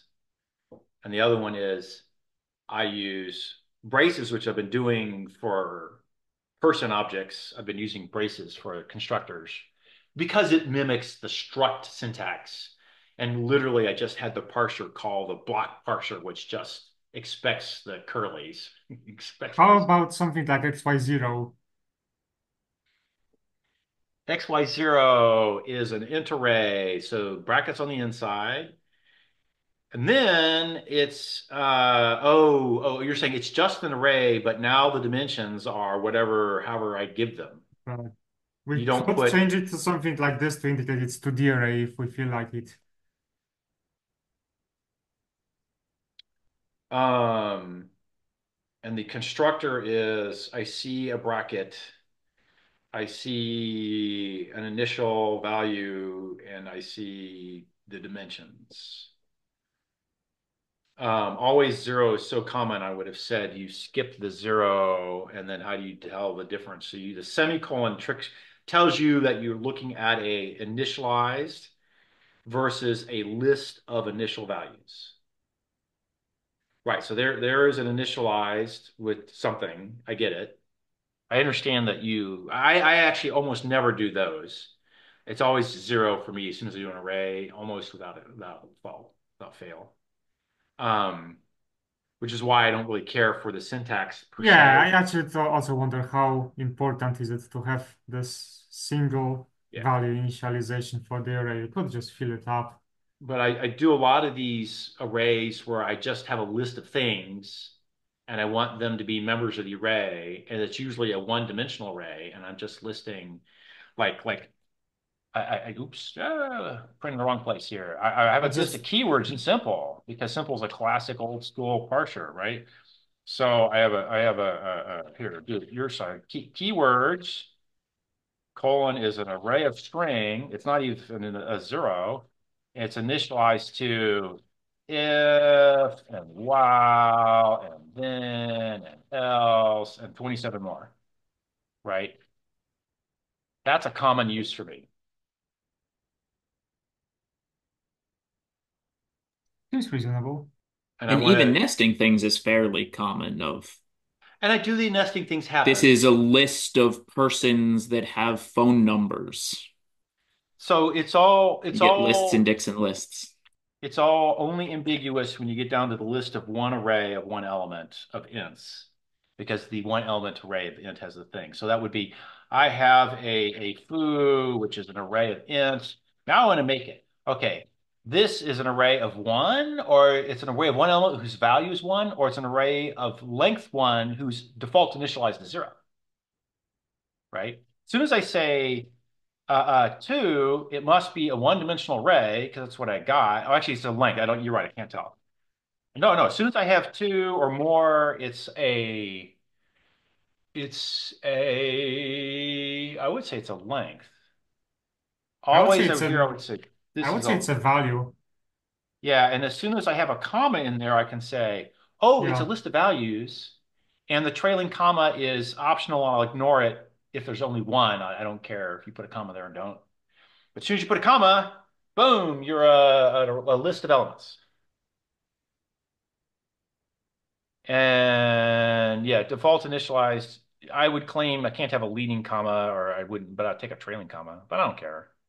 Hey, Cliff, Yeah, is your n by m array like an array of arrays, or is that just one big flat space where when you know, yeah. So we kind of went. You missed the first half conversation about arrays. We kind of went down the line of no one wants ragged arrays unless they know they want them, and then they're willing to use a different syntax. So if you have a multi-dimensional array, it's expected to be dense. You must list all the dimensions every time you access into the dense array. and by dense you mean it's all one big chunk rather than One One yeah, flat flat flat memory chunk region. fluffy. layout. Now I Okay, can give you a And if you're Java. lucky, one allocation. I can give you in a single allocation a Java style multi-dimensional array that is also flat and can be accessed with fast array math into any direction. And that's simply by forcing all the arrays to be compacted together. And they can have embedded lengths and they can have marking class words embedded and the array math can skip over them. But as long as they're all one big blob in memory, you get the fast access in all directions. I see. So there's an argument here about whether or not you need all the extra overhead for marking class for tiny Right. arrays and whatever. Yep. But it would be dense if you did a multidimensional syntax. And if you want a ragged thing, you'll say, give me, in Java, you'd say, give me an array of array lists. And then Hmm. each array list internally has its own raggedness to it. Okay. And if I want three dimensions of that, then I say int Oh, list of by array. ragged you mean different lengths of like my x. You know, I have 10 in x, and in my y I have different lengths. Is that what you mean by ragged? Ragged mean, yeah, they all vary. Yeah. Okay. Like I'm writing an adjacency matrix in a registrar allocator even recently and probably will again for simple.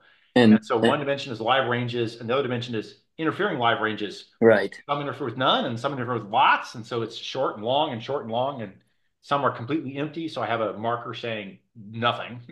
So if it's not ragged, if I actually want an array that isn't ragged, that my y or my m is always the same length on all of the rows, I Yeah. would definitely want to use one big flat array and array math to. Yeah. Oh, And okay. right. And then I would demand that you index into it with two-dimensional array math. You give me both dimensions at once when you index into it, and the optimizer will do the shift scale add to do the math. Fine. Okay.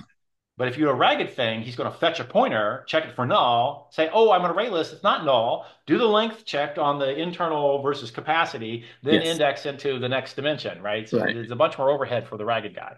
Yep. Okay. All right. Bunch of people have been writing here. Let me go stare at all kinds of things.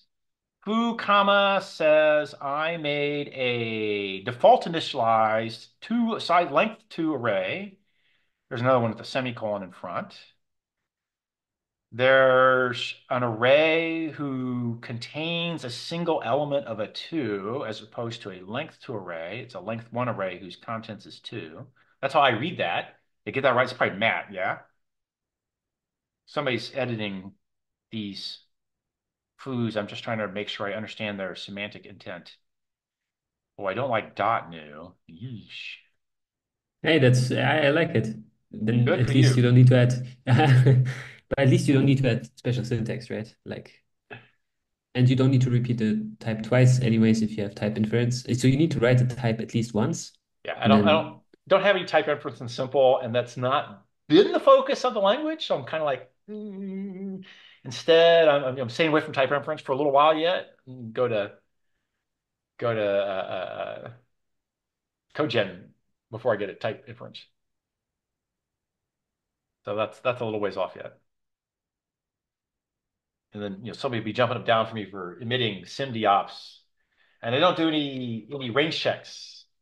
I have bogus range checks in simple right now. They don't actually do the right thing. So the evaluator can range check and blow. Um, simple should emit a range check because then we can get into the optimization strategy of how do you optimize range checks. Um, where oh, somebody's trying to chat. There it is. Oh, Matt's throwing links in. Okay, as long as they make it in the link section, I don't care. Yeah, we done messing with some of these are reasonable. This is not a terrible answer. Here right now I need the int somewhere because I don't know the issue I have we're using int here, but suppose I have an array of bytes, which is U8s. I have byte keyword for U8. Now you put a bracket 2 like that. This init with element 2. Do you mean an array of bytes? Or do you need an array of ints? Do I allocate 64 because you're going to fill it in later? Or do I allocate a byte? So I don't have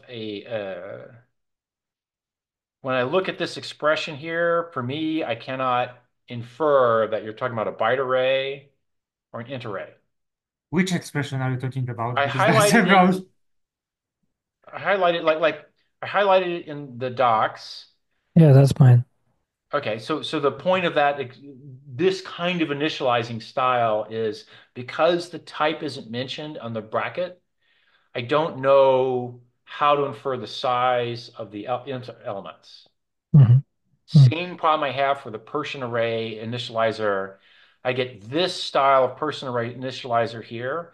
I don't know if you're talking about a nullable contents or not. Can I stomp a null down over one of those persons? Like I can totally infer that I'm making a person here. I have a bunch of persons. Actually, the syntax I'm using would be this, which is just fine, whatever. Okay, so I'm making file persons. I got a person array.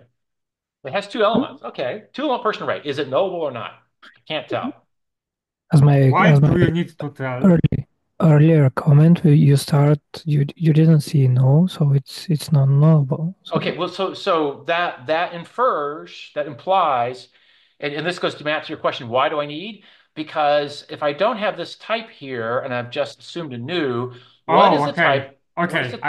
I understood the syntax as it was written, but now you really don't know. Yeah, now I don't know. Okay, so if you put the type in front, I'm okay. Same Hmm. down here for this other guy in element two. If the type is in front, oh, it's this. I know what I got. yeah. Oh, yeah. That one I can do. So if the Hmm. rule is in an expression parse, if I see a type, then I'm about to make an object of that type. Now I'm looking for a constructor. If you're a person, I need curlies and then field assignments.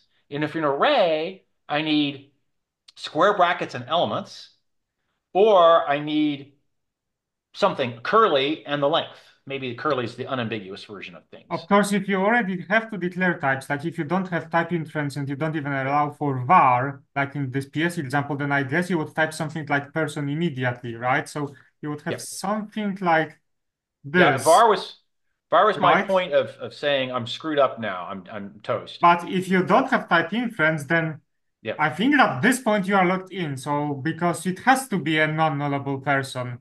So the constructor has no choice now. It just has to obey the rules of the left-hand side it's constructing. Yeah, But the the type problem, is right. set. The problem you have here is that you have a syntax which says left-hand side equals right-hand side of a constructed thing, but actually that's not it. It's expr of whatever. I generate an expression like the square bracket syntax of the body of expressor's argument is a valid expression. What is the type of that expression? Is it Oh, nullable array or not nullable you array? want to make it an expression like first class object on its own. They have to be. The Why? part the parser. Okay, so they don't have to be. So right now I can put a new anywhere in any expression is a first class citizen to say new of person of whatever. There's a new. I do not have to say new is immediately assigned to a variable. Instead, new is just it's a first class expression element. So a square bracket constructing an array as a first class element works in a lot of languages, and I'm okay with that. But then I can't tell the type except by inferring at looking at just the expression I have. Yeah. And that expression doesn't tell me nullable or not. I And then I can make wonder. inferences like, since it doesn't have any nulls, I'm going to declare it not nullable. And if you wanted to assign over it, you have to put a null in there, or you have to do something. But then I Right. get Because you'd another have to know the HTTP. return value of the expression and sort of drive things up backwards. Well, no, then I'm doing type inference. It, As soon it as I do a seems little, type inference is not a thing you eat a little bit of. It seems to me that if you would like to make this initializer expression its own first-class object, you have to think of it as an initializer literal that is Uh-huh. convertible to whatever it is you are going to be initializing. So it may be convertible to initializers of a person array, for example. Um, So this would just be of type literal list of literal dictionary of name I see there. string. Um, yeah, the thing, I don't have any literal notion right now. This would be, yeah, a fixed array of whatever. So one of the things that goes on with this question of type inference is I gave you You would need your types to generate a from literal thing automatically. because if I have a not nullable array by default and I put it in a portion of not nullables and I assign it to an array of portions which is nullable, I have a shared array. I can go to PS and pull a null out, right? So then NPS says, well, I can assign a null. NPS of one is null.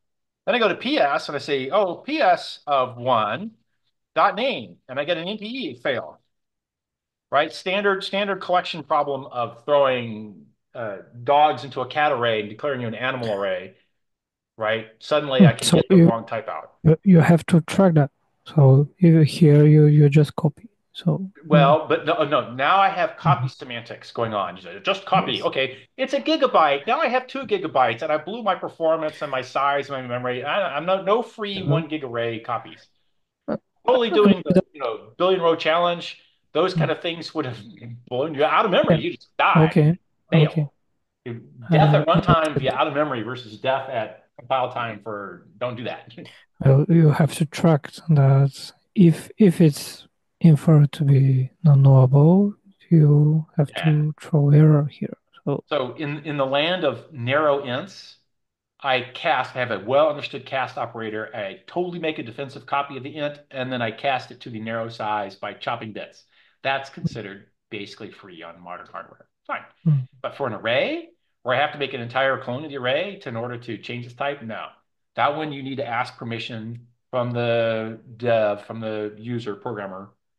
mm, Please make a defensive copy or in the lifetime of PS or any number of things. As soon as I have arrays that allow not nullables, I actually have this problem. Now that I've said that, I'm like, danger, danger, Will Robinson. No, no, no, no.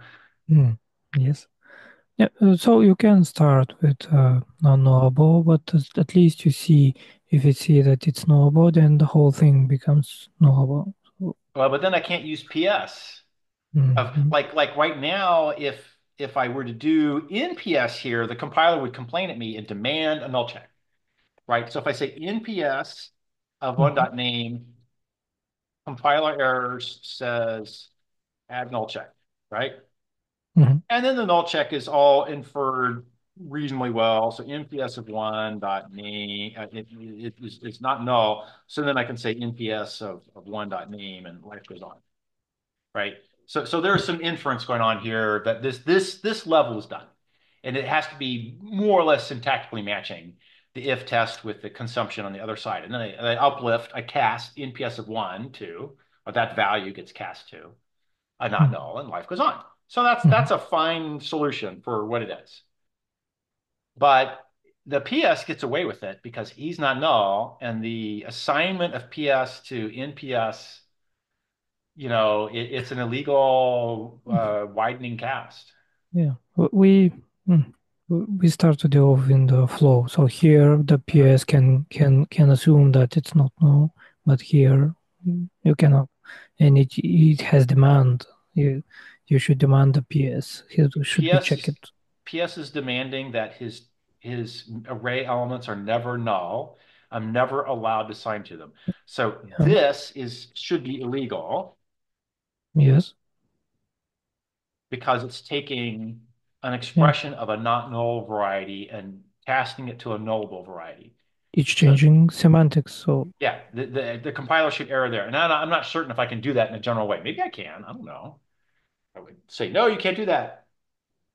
And then, mm, clone the array manually by hand Seems yourself. like that should be fine in one direction, but not the other. Yeah, I'm going the wrong way here on purpose. There If is, I yeah. pass a there is, thing into a function that wants an option of a thing, fine. That no, wants a nullable thing, fine, because my not nullable thing yeah, but also satisfies thing. I can't do it for arrays because I don't have a type which says this array, while nullable, actually contains no nulls. I have to run over the body of the array to confirm no mm. nulls. Either way, we are in the type inference and type Oh, we're analysis well land. into the type So inference range and life is broken. Yeah, yeah. mm, Like you make this giant array and you declare it nullable. That's great. Now I'm going to mm. pass it to a function which expects a not null. It's full of nulls. I can't do that. So he'll blow up on me. So I can't take Yeah, it you can't from pass an array of nullable into a not nullable, something that wants an array of not right. nullable. So the reverse direction. So there's another aspect we're missing here that would save this, which is I hand it to you, and at the time I hand it to you, I also say you are not allowed to change the contents of the array. I have final fields. I don't have final array contents right now, right? So suppose I just said that this is an array of final contents. I don't have that. I don't have any syntax for that. Right. So let's say I have a function that takes an array of not nullable, Uh-huh. Right. but returns an array of nullable. Okay.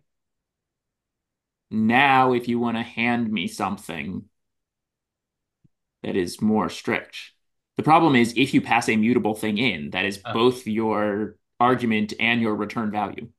Yeah. As soon as you return the thing, what you just said was, And the hey, look. directions in which you Yeah. can be lenient, like Yeah. Yeah. You blew up. Right.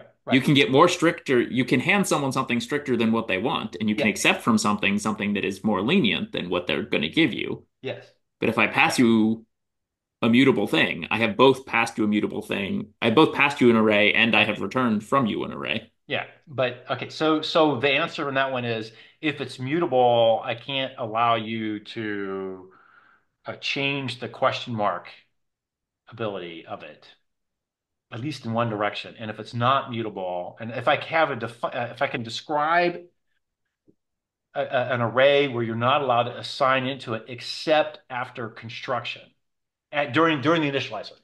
So a final field has to be set in the for a field has to be set in the constructor, and you can't actually reference that field until it's been set. So if I make a version of that for arrays that takes one of these syntaxes we have for pre-initializing and filling it with not nulls, I could in fact tell you I have a bang person bang. You can't change it. If I hand it to the NPS guy, this is legal. NPS forgets that he allows null, but because it's bang, the assignment is allowed to happen. He can't modify it. Then this is illegal because NPS is not changeable.